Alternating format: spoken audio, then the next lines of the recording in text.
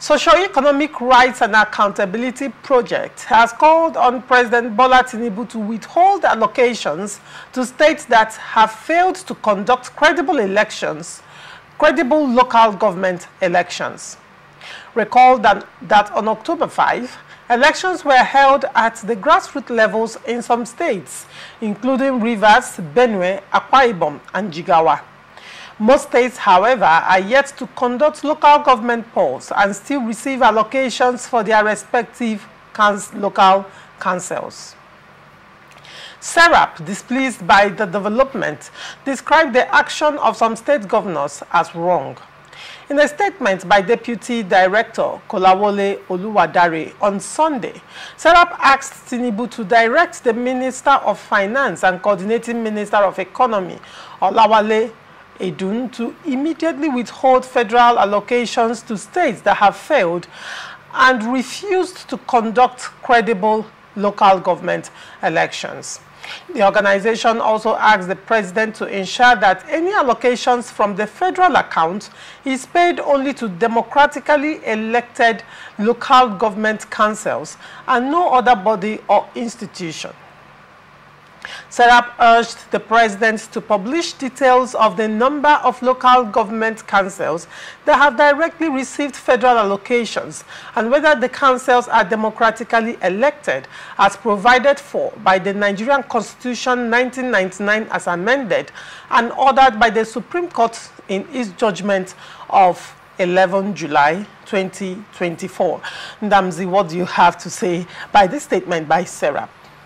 Well, I want to encourage SERAP to channel their diplomatic request to the National Assembly. National Assembly should internalize what SERAP is saying, because one, the president is not constitutionally empowered to withhold the funds of the LGAs, even though the Supreme Court have ordered that LGAs that are not democratically elected shouldn't receive funds. Okay? Yes, the idea of SERAP is a good one, but the most important thing is strengthening that position using the instrumentality of the law. So, this calls for concern. There is no way SERAP will expect credible pools from the LGAs. It is not possible. Nobody should even contemplate that in Nigeria, that any state governor will organize a credible pool for the LGAs. It's not going to happen in this country. Not going to happen. Unless they review that section, strip the governors of that power, either set up a local government election commission or return the powers back to Independent National Electoral Commission. That is the only way we can see something near credibility in the LG elections. We may not totally have a credible election, because even in the national elections we can't find credibility in the election. But with INEC conducting it, it will be powerful in the LGAs. The local government chairman will be powerful. They will understand their roles and functions of a chairman. But in this regard, powers flowing from the governor to them, they see themselves as stooges of the governor. So there is no way that can happen. And I wouldn't advise the president to withhold any funds, because if you withhold funds meant for the local people suffer. The local people are the civil servants at the local level. So withholding their funds, it means you are advising the presidency to starve millions of homes in Nigeria. So I will be of the view that governors who have not conducted LG elections in their state should please do that hastily, so we can pass this phase. And if they don't do it, the federal government should still go ahead and make allocations available to them? No, if I were to be the president and this situation arises, I will only release funds meant for salaries. Okay. Yes, I can even ask the Minister and of then Finance. the local government chairman, you know, might decide not to pay these salaries. Laurentia, I mean, state governments are owing salaries and nothing has happened. Laurentia, Yes. if a state refuses to conduct local government election, I am the president. I can pay the civil servants in those LGAs without the money passing through the governor or the local government chairman. All right. See, the right thing needs to be done in this country. It's not as if we don't know how these things should be done. We know, but those whom we trust these responsibilities to have failed us in all ramification. That is the truth. Who says that they cannot boycott the governors and pay these civil servants directly? That will even serve as deterrent to those who doesn't want to. But with the Supreme Court judgment and what has happened, I think a whistle was blown and all of them are running the marathon on conducting local government. All right. Now, SERAP raised two concerns. He said to withhold allocation from states that failed to conduct credible elections, and he also said states that refuse to conduct credible elections. Failed and refused is not the same. Yes. Failed means elections were conducted, but they are not credible. Then, on the other hand, refuse is that the elections did not, it was not even, yeah. So now, when you look at it critically, there are two sections to this. Do you see states that have questionable local government elections or elections that are right now on post-election tribunal? Do you see the federal government paying allocations to them? Yes, just like the instruction of the Supreme Court, the judgment, the ruling of the Supreme Court was very clear. And the state governors have complied in conducting this election. So whether it was a sham or not, it's inconsequential. All the elections in this, all the local government elections in this country, beginning from 1999 to date, we have never had any that is near credible. All of them are all a sham. All had always been a selective process. Just like what happened in Rivers State was a selective process. Election was never conducted by RISEC, and it is so shameful what happened last Saturday. Oh, well, but some people are also rejoicing at the election, and they said it's credible. You know, I have come to realize in this country that we have youths that only serve those favoring them. If it is favoring them, they are clapping. If they are directly affected, they are clapping.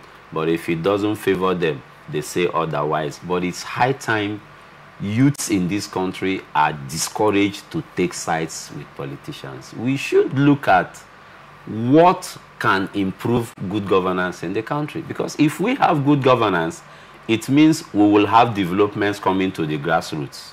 But if the good governance is not there, the politicians will be doing their thing, divide and rule, and pocket the remaining. So it should be discouraged. And believe me, it has become a trend in the system. All right. Now, you spoke about Rivers State. You used Rivers State as an example of a state that, according to you, did not conduct a credible elections.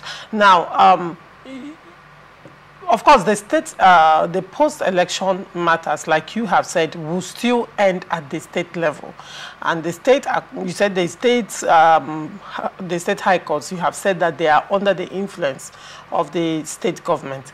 Now, Rivers State has a pre-election matter. Can that pre-election matter have impact on this local government chairman moving forward? Do you see this pre-election matter being escalated to, probably because the court had told RISEC to comply with the Electoral Act, and the court faulted RISEC's compliance with the procedures laid down and stipulated in electoral law, right? And now RISEC did not comply to the best of our knowledge, RISEC did not comply to the court order. Do you see the pre-election matter being escalated to probably contempt of court against the RISEC and the state government? If that happens, is it going to have any direct impact on this inaugurated chairman, considering again that APC in this instance, they are not stakeholders in this election? I mean, the Tony Okocha-led APC that started this litigation, they are not stakeholders in this election, and as such cannot raise any post-election matter. But can they build on the pre-election matter, you know, escalate it, and how is it going to affect this newly elected chairman? Yes, thank you. Before the election was conducted, there were issues, there were disputes which the Tony Okocha faction then raised. These issues were raised, and RISEC went ahead to do what they did. Then secondly, I want to react on Tony Okocha's position before the judgment that brought in Emeka Beke.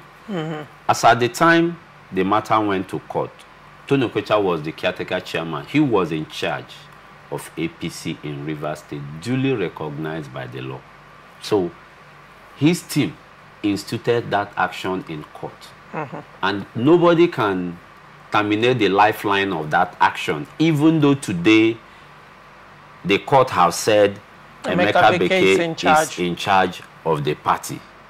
Okay, that action remains alive. You cannot throw away that matter because Emeka Beke now heads the party and is in support of the state government. That action in court is alive. That action can get to the Supreme Court. And since it is a pre-election matter, it will have effect on the elected chairman. It has happened here in Rivers State before. Okay. During Amechi, like I said before, chairmen actually, you know, were sworn in and they didn't last in office. All right. So moving forward, you mentioned earlier that SERAP should focus on pushing this statement or their concerns to the National Assembly to ensure that it is legitimized by being enshrined in the Constitution of Nigeria. So far, SERAP to a large extent has been more of making calls, you know, playing the role of a watchdog, calling out things and all that. But do you actually see SERAP pushing this to that level? That's on one hand.